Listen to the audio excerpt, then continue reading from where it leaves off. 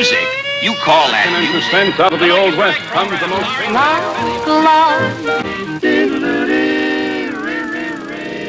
Colorado Springs the Way It Was is a program produced by the Pikes Peak Library District that looks back at the history of this region through old films. If you have an older film that features the history of this area you would like shown on Channel 17, please call 531-6333, extension 1170. Isn't that just like love? Isn't it just like love?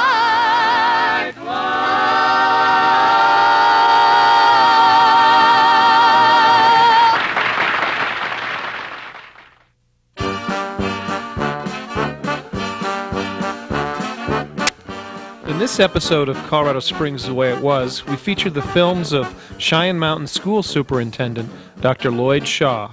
This is the second program in our series produced by historian Richard Marold on the life and work of Lloyd Shaw.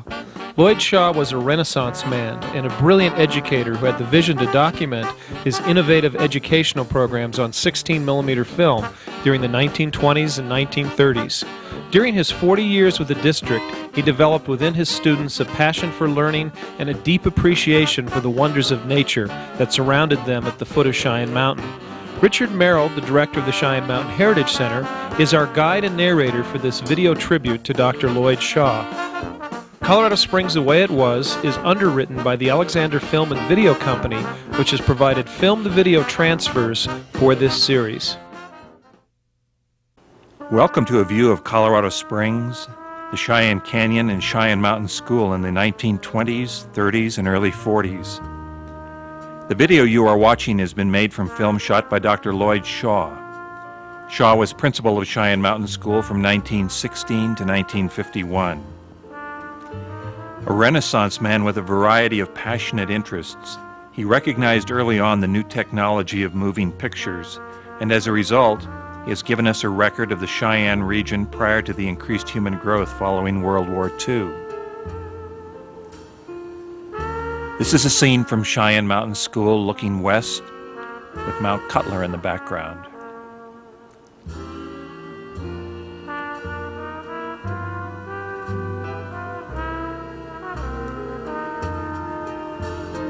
The wood shop or manual training was held in the school, and the teacher in the white shirt is Frank Evans. The student is Bill Wyman.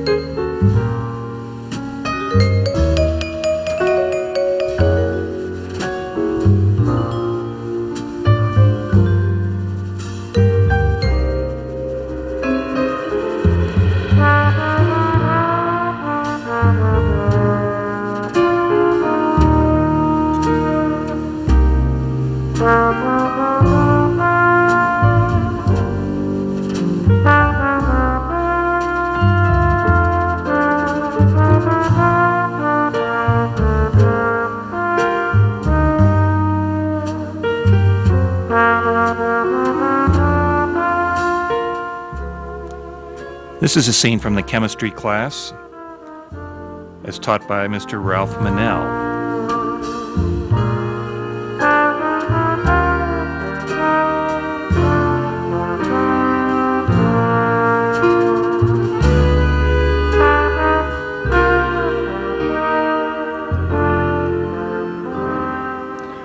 On top of the school, Shaw had built an observatory with a telescope, and here are scenes of students setting up the telescope and viewing.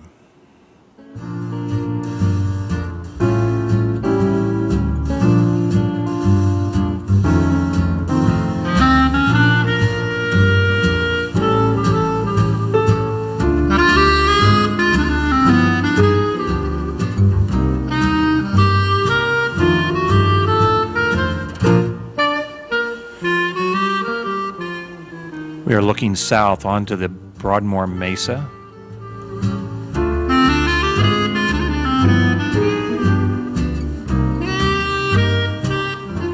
And now we're looking west towards the mountains and the Gold Camp Road in the background. Across the street from Cheyenne Mountain School, Shaw had developed a nature preserve. That is now the site of the Canyon Elementary School. But during these years of the 20s, 30s, and 40s, the nature preserve was an important facet of education at Cheyenne. Come to know the animals, the birds, the wildlife, the plants, the stream that went through that property. Here we see a woman bringing feed to the birds during the snowy season.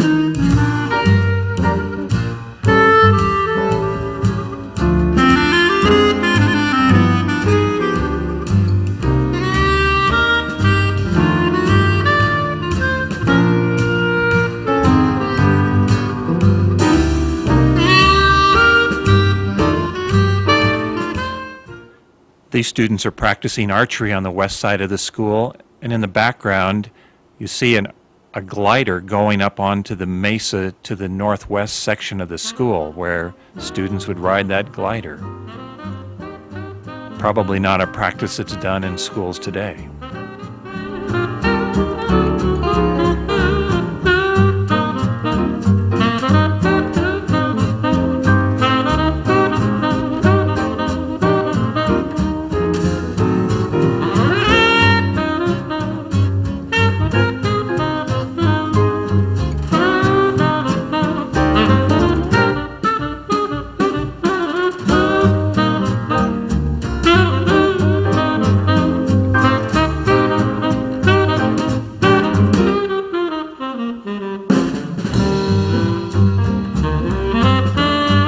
Here we have scenes from a track meet that was being held at the school.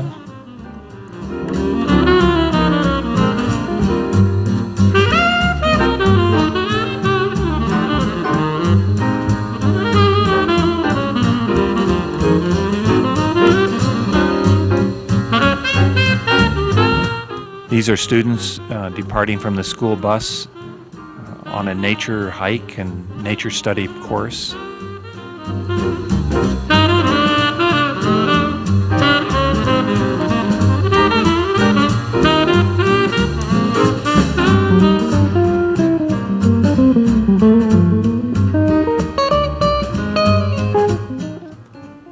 One of the practices at the school was to conduct camping trips each fall and spring.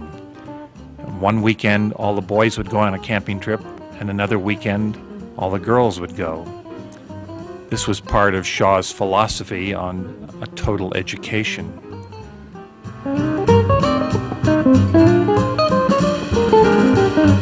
There were many students who owned their own horses and would ride them to school, and during classes the horses would then graze in surrounding area.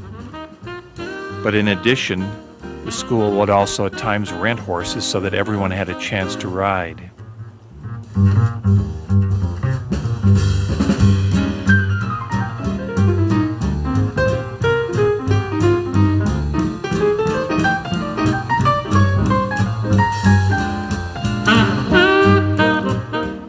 This scene is Cheyenne Road prior to it being paved, and here the horses are heading up North Cheyenne Canyon.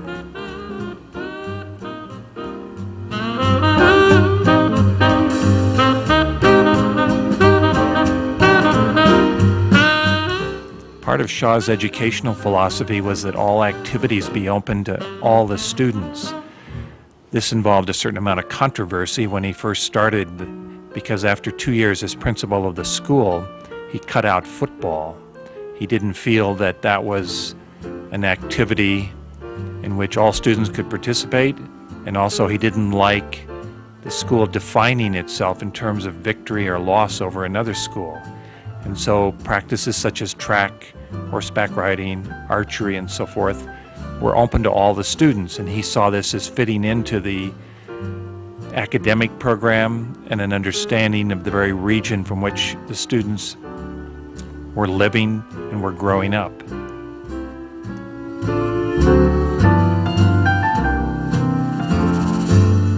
Shaw himself had grown up in Colorado Springs, had attended Colorado Springs Main High School, now known as Palmer High.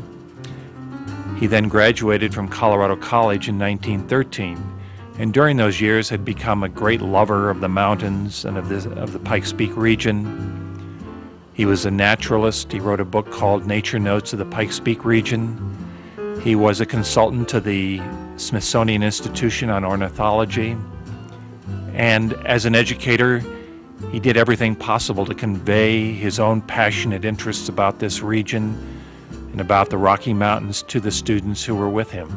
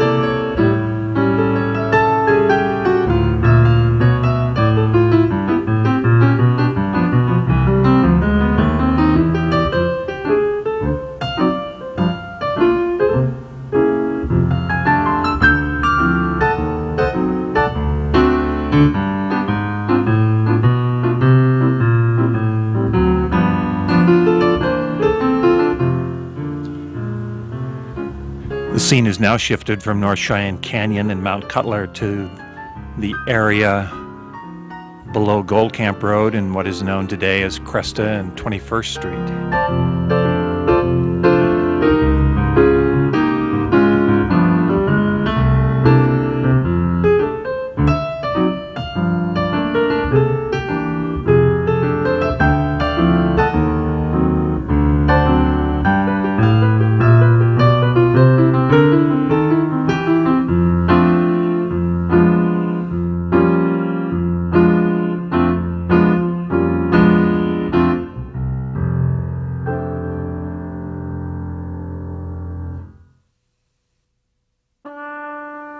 Each year, Lloyd Shaw would take the senior class to Rocky Mountain National Park.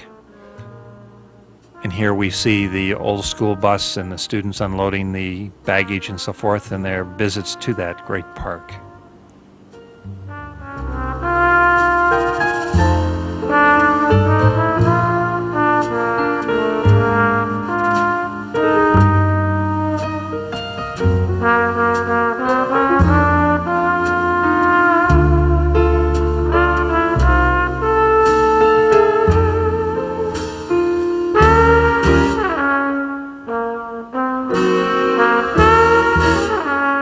The man in the beret is Lloyd Shaw.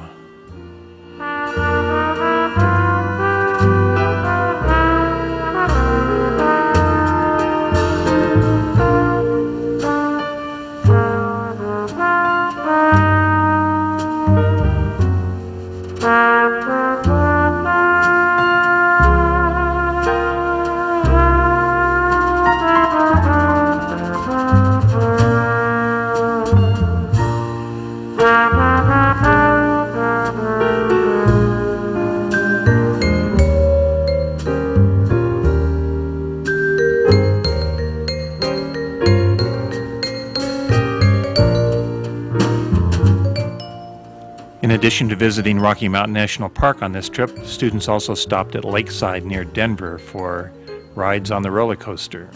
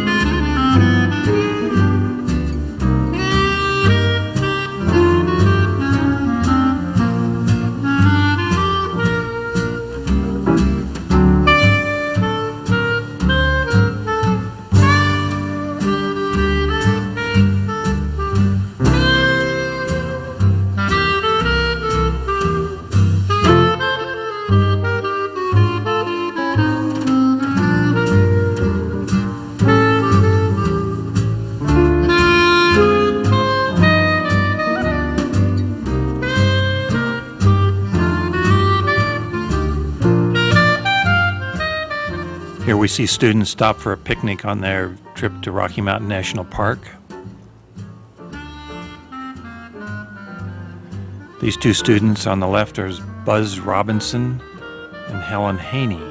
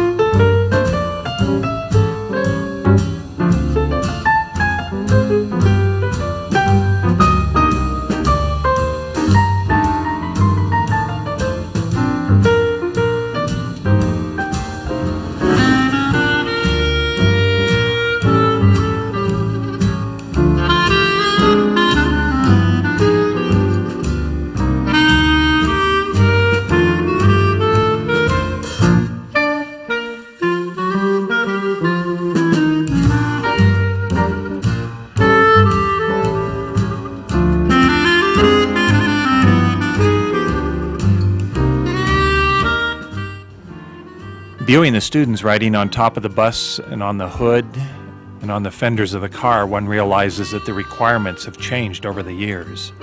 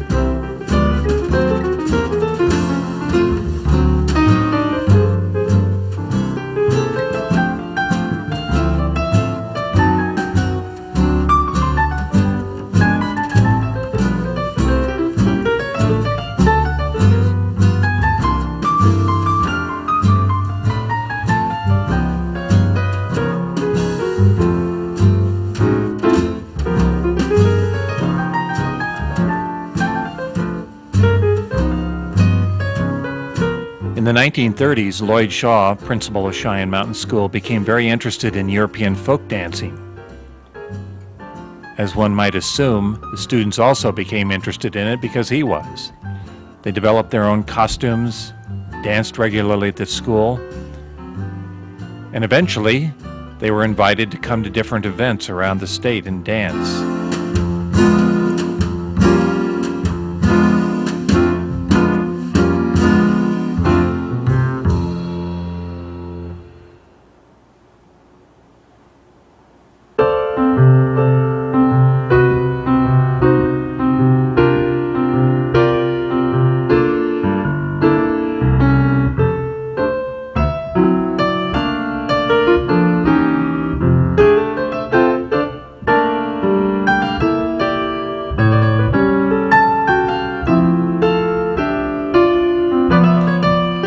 Here we see students dancing on the veranda at the Broadmoor Hotel.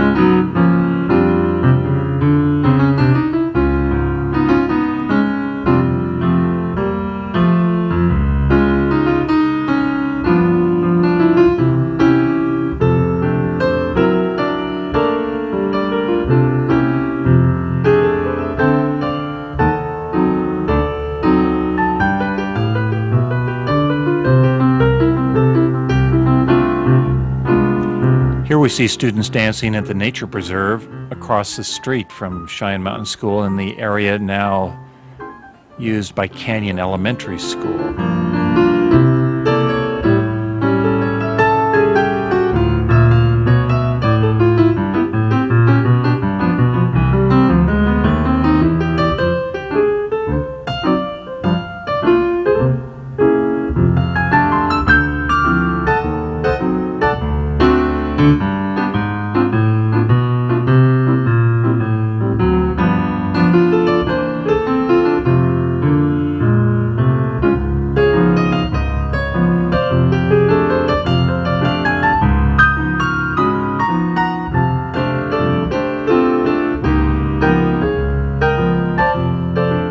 Shaw also had hired a woman named Marianne Elser, who helped develop the dance programs at Cheyenne.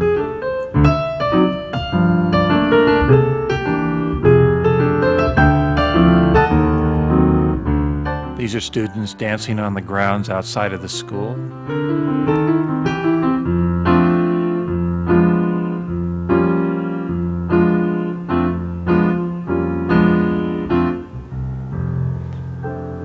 Under the influence of Marianne Elser, a variety of different dance programs were held.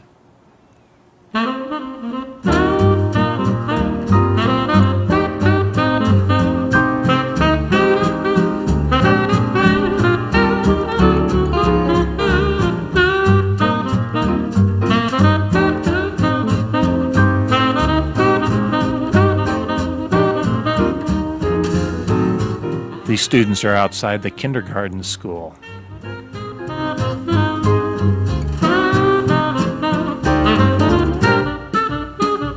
Clearly the influence of the dancing of the 1920s and 30s is seen here.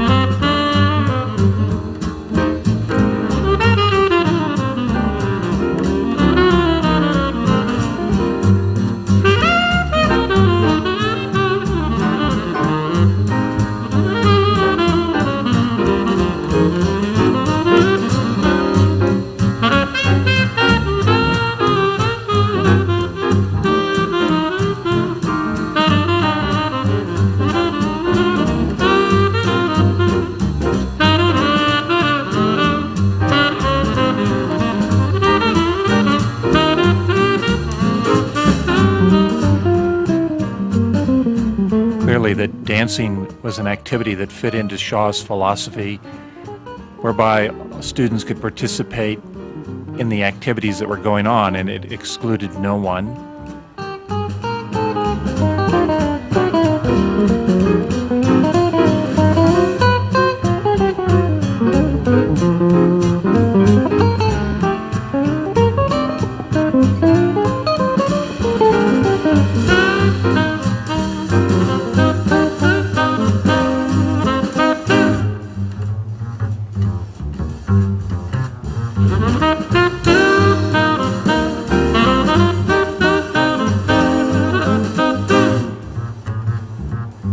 Such a pageant as this was held in the theater in the Nature Preserve.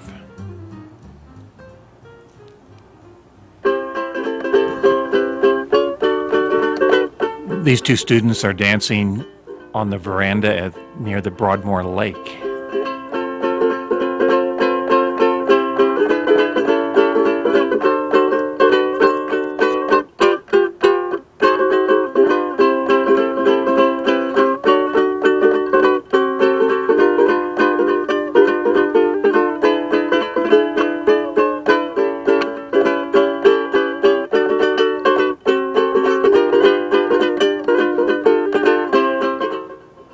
We are now outside the kindergarten on the school grounds.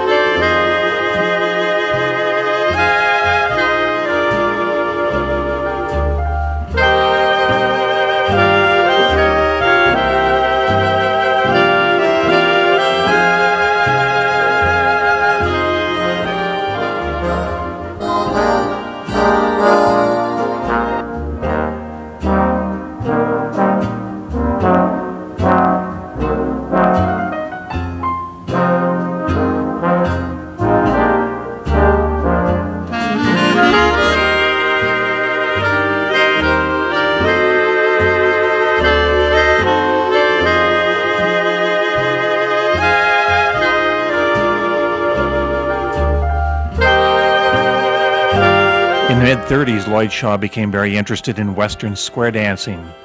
He became a fine square dance caller, and square dancing replaced the European folk dancing at Cheyenne Mountain School. But as happened previously, the students became so proficient that they were invited to various events around the state to perform as square dancers. Eventually, by the early 1940s, the square dance team, composed of students from Cheyenne Mountain School, was traveling around the United States and putting on performances. Shaw himself became the foremost square dance caller in the United States. It was an activity that was limited not to students on the team, but everyone in the school could square dance. He called for dancing at noontime on Wednesday evenings. But the team itself practiced regularly and put on performances around the country and received a great deal of notoriety. During one summer vacation, Lloyd Shaw was invited to Hollywood, where he was a caller for the movie Duel in the Sun, which starred Gregory Peck. The Colorado poet Thomas Hornsby Farrell once said about Lloyd Shaw, "Put him in a ballroom, a stable, a tent, or any place where shoes can scuff the naked prairie, and his spirit instantly generates the spiritual environment for dancing. And if it seems to come from his jovial roars, his warm cadences, his special whispers, his smile, or the beat of his foot, it more truly comes from something deep in his character that causes him to behave this way. Long perspectives on America and beyond America, his love of his own West, the land itself, and the people, their long faring from sea to sea."